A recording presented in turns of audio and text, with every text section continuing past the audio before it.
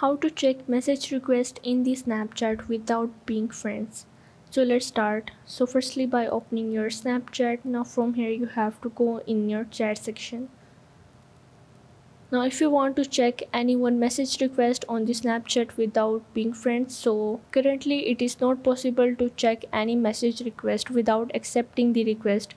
So you have to go ahead and go into your add friends, and from here you have to accept the friend request. So you have to simply accept their friend request and you are able to check out their message request, because the Snapchat doesn't allow any option to check the message request on the Snapchat without being friends by their policies.